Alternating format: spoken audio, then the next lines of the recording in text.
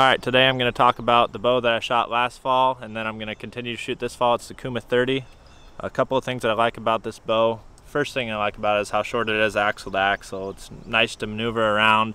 We do a lot of hunting on the ground, so find yourself in awkward positions where you got to get real low, and just not having that extra couple inches of bow can make a difference sometimes, I feel like. And being shorter axle to axle also makes the bow more lightweight, and when we're walking miles and miles on public land, that definitely makes a difference. It's a lot nicer to carry around a lighter bow in my opinion. So I shot 3 bucks with it last fall, and we went to Texas and shot a couple pigs as well, and it's still working pretty good, so I'm planning on shooting again this fall.